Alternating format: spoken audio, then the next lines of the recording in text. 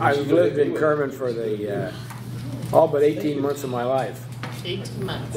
I was, my parents moved to the valley in 1934. My dad, my twin brother and I were born in San Francisco, and my dad was looking for work. My dad immigrated from Sweden in 1918, and they landed in Turlock in 1918. And when you talked about the Fresno Scraper, my dad had a Fresno Scraper and a team of mules, and he helped build the Turlock Irrigation District. Oh, for a while. I mean, he didn't. yeah. Anyway, so and then they went to San Francisco, and then we came down to the valley. Moved first. His family had moved to Madera, and we lived in Madera for a couple of months. Then we moved into the Rolinda area, and we lived on the corner of Belmont and Dickinson. It's a almond orchard right now, an old almond orchard, but there was a house there. My folks rented it, and they did that. They did that in I think about, I want to say 35 or 36, and then they. My dad farmed out here on North Avenue. He broke out of raw ground with a partner, the land that Steve Shaw just planted into almond trees here in the last couple of years. And so, and that's right across the street from my house. And they came out, and they were able to buy the 40 acres right next to that place. And that's the ranch that I live on today, and my son lives on it. It's half almonds and half grapes right now. In 2 years, it'll be all almonds, so it's kind of where it's at. We did my twin brother and I did our first grade year at the old Houghton School in Rolinda, and we met a lot of friends there. And then we moved out here, and when we got here, we were in the third grade at the old Floyd School out on Church and Floyd Avenue, and we did the third, fourth, fifth grade there, and sixth grade, and then went to Kerman Junior High. Graduated from Kerman High in '51. Went to college at Fresno State for a year, and then went down south for a year at Pasadena Nazarene College. And I wasn't a very good student. I just didn't like school, so I corrected that matter. I joined the Marine Corps. And when I walked through the gate, I said, ooh, I think I made a mistake. Anyway, I had 3 years in Marines, and I served in Korea. And I call it to be the turning point in my life, because I was a kid that if I didn't like something, I just quit and went someplace else. Well, when I got there, there was no quitting and no going anyplace else. You were there. And I thought, well, you know, maybe I better buckle down. And I was very fortunate, because within 3 years, if you get out of the Marine Corps in 3 years with PFC and maybe a corporal, you do well. I came out and I was meritoriously promoted to sergeant, so I thought that, hey, I did all right in 3 years, maybe I can make a go of it. We came out, and I went to work with my dad and farmed for a couple of years, and we had some, in 1961 and 62, we had some real heavy winds that spring, and 2 years in a row, we lost a cotton crop about the 15th of May when it was up like this, fertilized and ready for the first water, and the wind came, and in 1962, we lost it, and I think we made about a half a bale of the acre, and that's when the bank said, I think you better find a job. Anyway, so I did, and I went to work for Wilbur Ellis Company, salvaged the farm, helped my dad and mom, and I went to everybody that we owed money to, and I didn't get down on my knees, but I was willing to. But anyway, I went to everybody we owed money to, and I said, if you will not let me go if you won't force me into bankruptcy, I'll pay your bill. Well, how will you pay the bill? And I said, well, I'll get a job. Well, what kind of a job are you going to get that's going to pay this bill? And I said, well, you know, let me go. I said, I'm a man of faith. I'm a man that I can do it. If it takes the rest of my life, I won't owe you any money. And we were farming 100 acres, and my wife and I just buckled down. We said, you know, God, if this is what you want us to do, and you got me something else to do, because I promised myself in high school and college the one thing I would never do would be a salesman. So in 1962, December, Wilbur Ellis offered me a job as a salesman. So don't ever say never. Anyway, and I became, I don't know, AJ knows about me and some of the other folks. I guess I became a successful salesperson for Wilbur Ellis, and worked. The debts were all paid off in 5 years, and we had the mortgage on the ranch, but the people that we owed money to was paid off in 5 years, and we wanted children real bad, and things, you know, and we were active in the community, and we were doing things that kept us busy, involved. We went to church in Fresno, and were involved in things like that. We then, the children weren't coming like we had anticipated, and we just wondered. My wife one morning, she said, or she had been kind of nudging me to, you know, we ought to look into adoption. Oh, I wasn't going to do that, and so I think it was in January of '64. I said, have you been considering adoption lately? Whoop! She was up to the phone and called the county office and said, and we came in, and the result of that was Tim came in July of 64. He was born on 15th of June and 15th of April, 64, and he came into our home on the 15th of July, and that was a good move. Very good move. Very proud of that young man. And so then it was in June of '67. We had to remodel our house, so we converted the garage into a bedroom because the county wouldn't let us adopt a second child unless we had an extra bedroom because we wanted a girl. And so in June of '67, Lisa came to our house, and we're very proud of her too. We got great kids. And I told Joyce, it's a good thing we adopted because that's a lot better than we could do. So anyway, so that's kind of where it was. Anyway, and in that time, I became very active in Wilbur Ellis, became very active in the California Ag Production Consultants, was a charter member of CAPCA, which is California Agricultural Production Association, and became involved in the Farm Bureau. And then Tim grew up, and what was it, about 71, 1971, he started playing Little League football, and Lucy Coleman called me one night, and she said, you know, you ought to consider announcing the football game because I guess Bob Knowles was doing it and he didn't want to do it anymore, and I can't remember just how it all worked out, and I said, well, I'll do it for a night or two and I'll see how it works out. And, so I did it all through Tim's Little League years and through his football years in high school, and I quit in 1992. So 20 years of announcing Kerman High football. In 1971, I also got elected to the Kerman Floyd School Board, served on the school board, and got very involved in that. It was in 1946 that you got the picture where I was 12 years old. My mom and dad, they said, well, you ought to ride your horse Homer in the Kerman Harvest Festival Parade, and I did. I rode him all the way in from the ranch, rode in the parade, and then rode him all the way back to the ranch. So, how old were you then? Huh? How old were you? 12. 12? Okay. Yeah. Anyway, and that was an interesting story, that horse. In 1944, the Army abandoned the cavalry, and they had a sale of the horses at the Fresno Fairgrounds. And my dad went in and bought this horse. It was a cavalry horse, and he was quite a horse. He was a big, tall sorrel, bald face, a beautiful horse, and fast. He could beat all the horses in the community because all the kids out there had horses, and we raced up and down the alfalfa checks and jump fences. He could do that. And I heard my dad had a dairy, and so around us there was nothing else out there, just us. And so we let the cows out in the afternoon to kind of free-range cows, you know.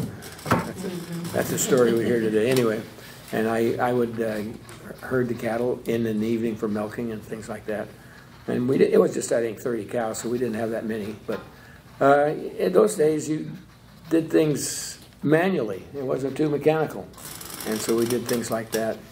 Then back to the days of school, I remember we were on the school board, and we had an exciting evening one evening. I don't know if many of you have heard about it, but we had a teacher that we had a little Hispanic boy that lived out in California and Dickinson, just inside the district, and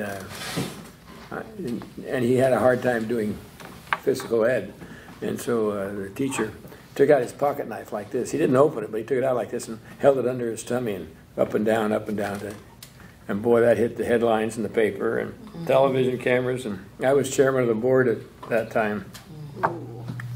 And we had, over at the junior high, we had and I thought, boy, this isn't good. So for about 3 days straight, I was at the county office in Fresno with the county attorney, and this is how I'm to handle this meeting, because we were told from Fresno State that we will have 200 of our students out there at your board meeting on Tuesday night to evaluate how you're going to handle this terrible situation. Well, it was a terrible situation, but it wasn't quite as dramatic as they want to make it sound. Oh, yeah. So anyway, they came out, and I remember our attorney was sitting there, and we called the meeting to order. And I've always been one that, you know, if you can string out a problem a little bit and kind of let everybody cool down. And so when we got in there, I opened the meeting up. I still remember I opened the meeting up, welcome, we saluted the flag. And I said, well, we have some agenda items to take care of on our, well, what about this item here?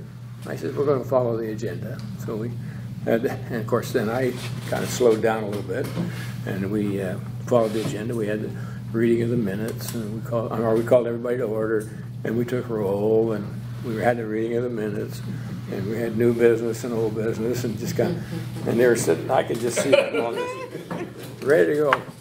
Anyway, Garland Gentry, who was the county council attorney, says he had given me instructions, and so I was following his instructions. And I said, well, ladies and gentlemen, we have a situation here that we're going to deal with right now. Boy, then everybody came to attention. And I says, as you know, when you deal with personnel problems, they have to be dealt with in closed session, unless that person the issue's about wants to go public with it. And at this time, he doesn't want to go public. So we'll be moving to the cafeteria, and you can have coffee right here. And, well, no, we all want to be in the meeting. I said, well, sure you do, but that's I'm just following the rules as dictated by the State of California Education Code. And so we went in, and push came to shove. We had our meeting, and we settled it, and everybody went home, not very happy. I had one big guy, heavy guy, came up and kind of pushed me around, and I said, you know, you're a big guy, but you touch me one more time, and we'll have the sheriff's department here to haul you up because you are threatening a public official. Oh, no, not me, man, not me. Anyway, so I've been through the, let's just say, the mill as far as public office, as far as school board. Then I left Kerman Floyd and went on the high school board, and then AJ and I were on the high school board together, and then I was the chairman of the high school board when Kerman was unified and brought Sun Empire and Kerman Floyd together. Been involved in all of the Kerman. I was charter member, the original only covenant member that brought Kerman Covenant Church to Kerman from Fresno. My wife and I, we attended in there since we were little children, and they were talking about building a new church in Clovis, and I said, well, why do you want to do that? Because I was the chair leader at that church at that time. I said, well, I went, you know, Kerman has a nice community out there. They'd welcome a new church, and we'd like to see how things would work. And so I came out, and the conference superintendent, the director of development, and the treasurer were going to be in Fresno for that meeting on a Sunday evening to meet with the Fresno church at 6 o'clock. And I knew they'd get there about 5, so I got there at 5. And I said, before you go to Clovis, I'd like you to go out to Kerman. So they did. They came to Kerman the next morning, and we went to Ma's Cafe. I introduced them to the farmers and a few people, and push came to shove. We established a church in Kerman, the Kerman Covenant Church. And so right after that happened, I went to Gene Nord. The Nord family have been very instrumental in the progress and the success of the church. And I told Gene that the Covenant was looking at putting a church. Oh, I don't know. I'm Mennonite. I don't know if that'll work. Anyway, it worked. We all came together. Those are some of the things that happened. Been involved in Rotary till just this past year. I've decided that maybe I'm not very good at attendance, and so I've kind of taken a different path.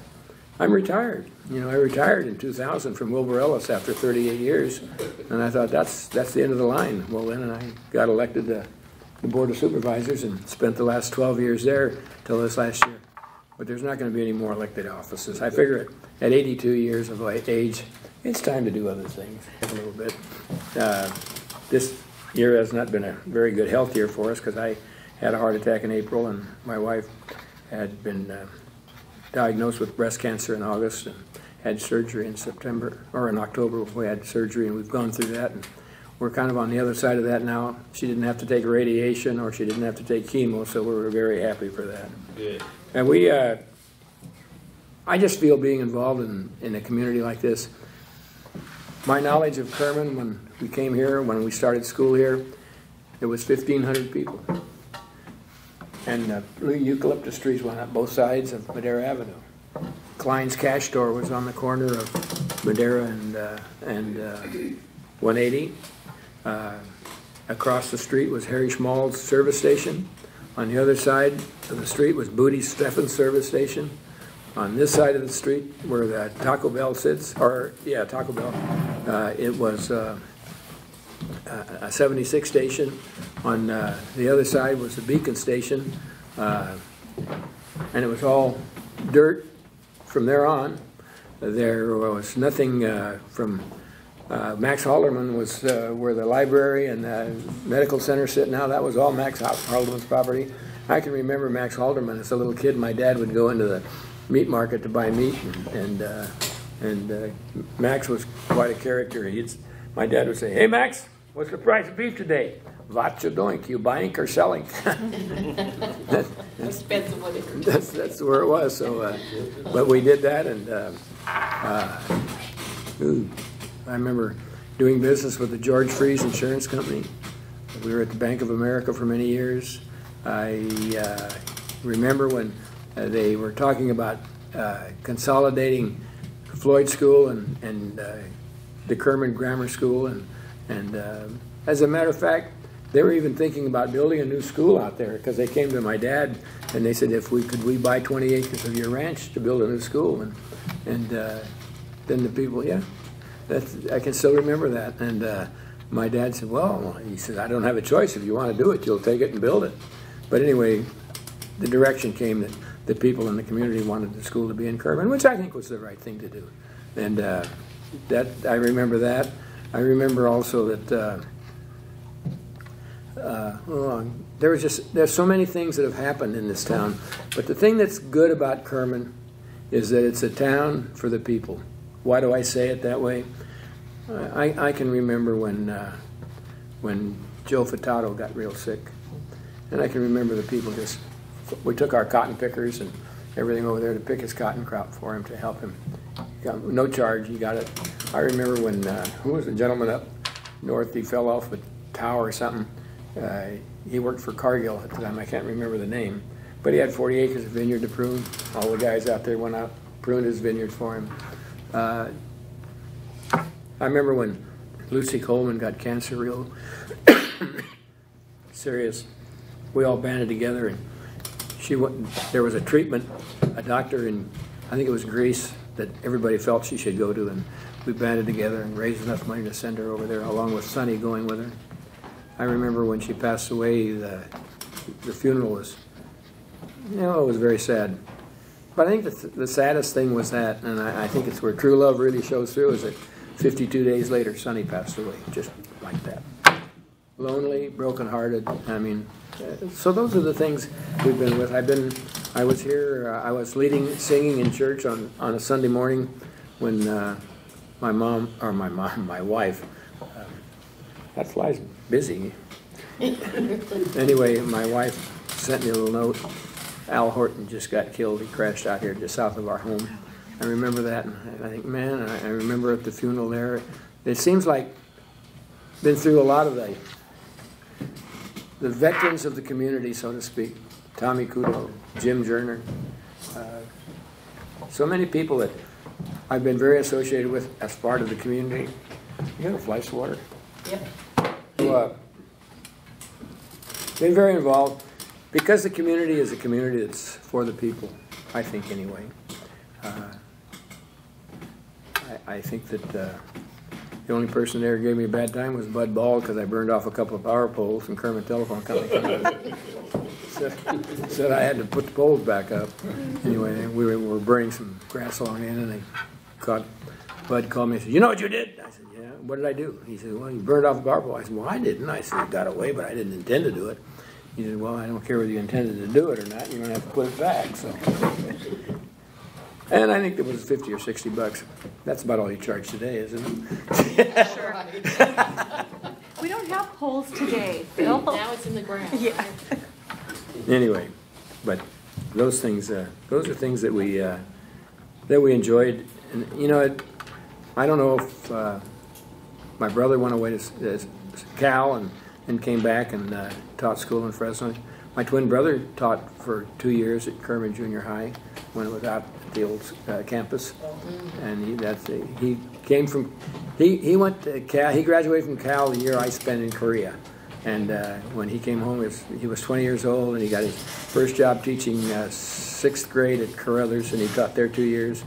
Then he came to Kerman and taught junior high for 2 years, and then after that he went into the Fresno City system, and then from the Fresno City Unified he took the job at City College and taught there for 35 years. Became quite a professor, and we maintain a very close relationship. I guess for the last 30 or 40 years, every Saturday morning we kind of sit and talk on the phone for about an hour, and kind of just bring each other up to date on what's happening. Politically, we're about as different as two people can be. I can't help it if he's wrong, but that's the way it is. But if that's the way it is, of course, he would say just the opposite about it. Well, the other interesting thing about your family is that you're not the first elected official in Fresno County. Mm-mm. No? My older brother Galen was the county clerk for 12 years. Oh, Kerman Larson. Yeah, that was my older brother, and and then my twin brother's been very active in politics. As far as you've seen him on television at night, that does the analysis on 30 and 47. Yeah. Does mainly on 47 now, I think. Anyway, so we've been involved in so many things, and I wasn't born here, but I'm sure I'll die here. So that's kind of where it's at, and it's a wonderful community that helps people. And when I was on the Board of Supervisors, I mean, everything that was within my power to direct this way, I tried. And they said, "You're kind of partial to Kerman." I said, "Yeah, I am. I'll admit it. I'm partial to Kerman." So that's kind of where it goes. And I said, "I'm partial to Kerman and the West Side. I'm a West Sider. The West Side brought me out of a tough financial situation and made me really what I am today. And by living in this community, being able to work on the West Side, I've been very proud to be a part of the community, and I'm very proud to be the person that says that speaks well for the community. And everybody knows it. And oh, here comes that guy from Kerman again." I said, "Yeah," and that's kind of where it's at. If you have any questions, I'd be happy to answer them. I was a radio operator, and I was an NCO in charge of Jeeps. We would maintain communication. I was at the 1st Marine Division headquarters in Korea, and we were online at Panmunjom. And we would maintain communication with the regiments, which would be the 5th Marines, the 7th Marines, and my responsibility was deploying those Jeeps every afternoon for radio checks. I can remember taking the radio check up on the DMZ right along the MGM River and driving along. Now, the truce had been signed, but that's still what it is. It's a truce even today, 65 years later. But I can still remember it was just freshly signed then. And I remember driving along that DMZ, and you'd put your glasses across, and you'd see those big artillery pieces following your Jeep like this. I said, "Oh boy, I hope nobody pulls the trigger." Anyway, so I did that in Korea. I spent 2 winters in Korea. It was kind of interesting. Right after I got there, a tour in combat zone was 9 months. After they signed the truce, they changed the tour to 18 months. So I had the privilege of spending 2 winters in Korea. I can remember coming home, and And Joyce and I had met before I went overseas when she was in high school and I was a freshman at Fresno State. But then kind of lost communication. And when we got back, and things kind of, I thought, well, you know, I ought to get back in touch with her. I think that would be a good gal to know, and it is. And anyway, so I told her after we got engaged and we're going to get married, I said, you know, if you want to go camping, honey, I said, just remember, camping for me is in a very nice motorhome or a hotel room. I am not going to go sleep in a tent. Never did. I had enough tents and foxholes in Korea for 2 years. Were you in North or South Korea? Well, I was in South Korea. Yeah, no, the truce was signed, so we didn't have anybody in North Korea after that. Oh, okay. But I was there during Operation Big Switch, which was when we exchanged prisoners. We gave back their prisoners, and they gave back the few that they would give back to us. And then I was there during Operation Glory, when they brought the war dead back.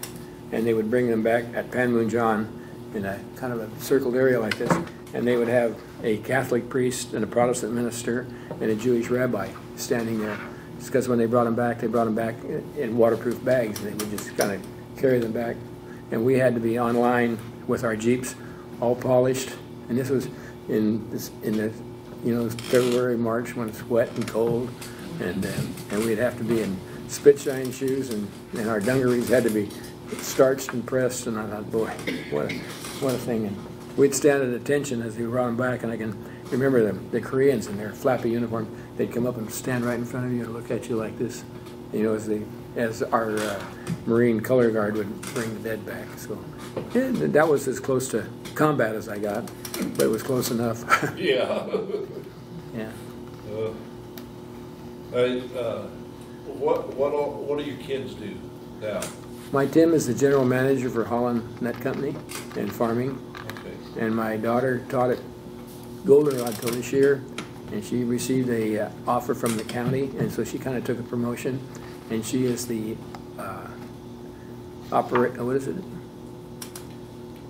an OT specialist, whatever that means. Anyway, she works for the county, and she comes back to Kerman, and so what she does is she's a special ed teacher, so she handles severely handicapped children.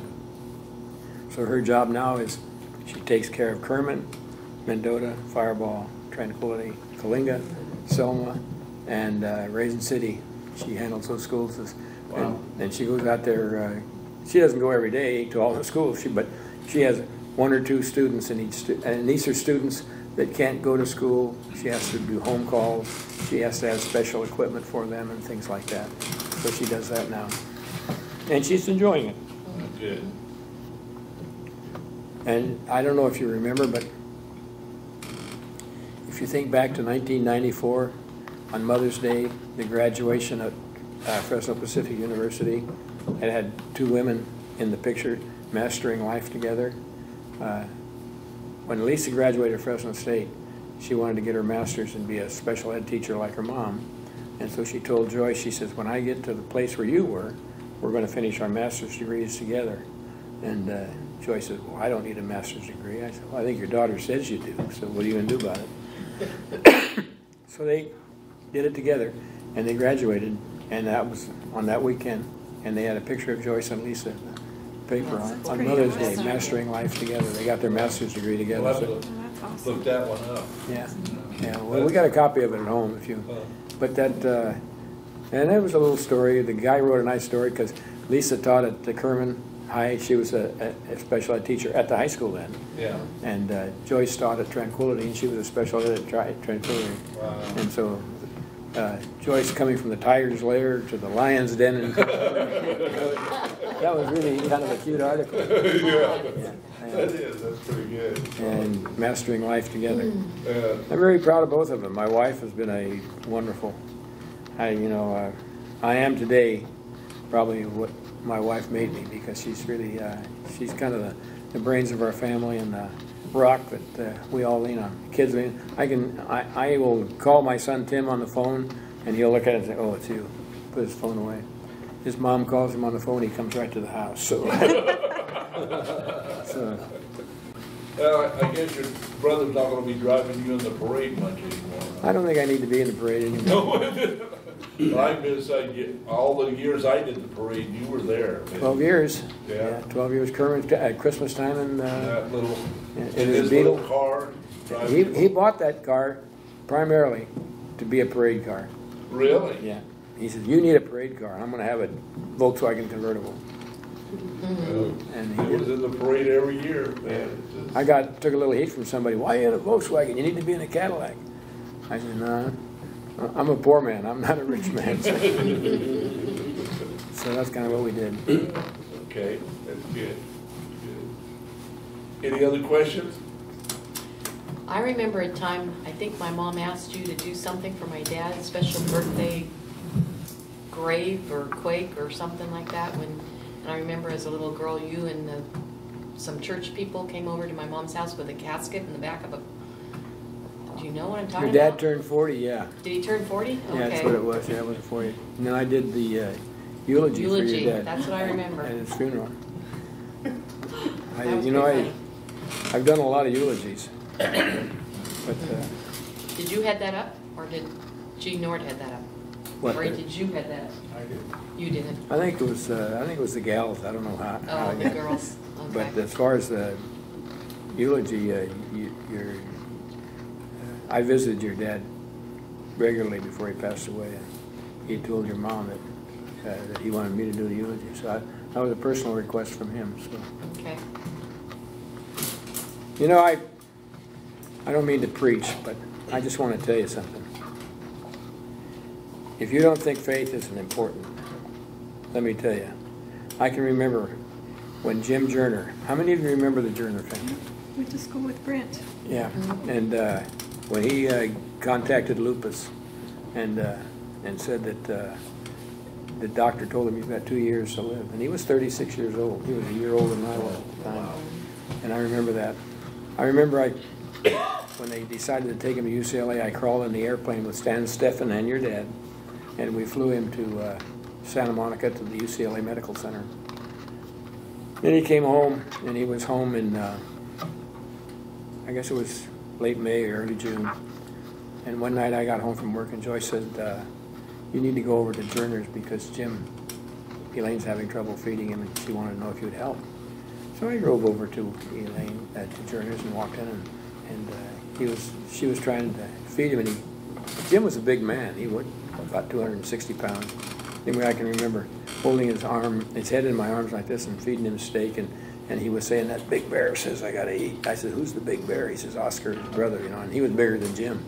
And so he says, I gotta eat. So I fed Jim, and then he said, well, I'm a little bit sleepy. I lay my head down. So I laid the head down, and we pushed the hospital bed over to the side of the room.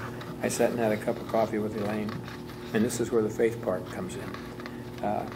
Walked over to him, and Elaine said to me, she said, Phil, would you say a prayer with Jim before you leave? And I said, sure. So I took his hand and took her hand. I said a prayer, and he opened his eyes, and he said, who's playing the beautiful music? And he closed his eyes, and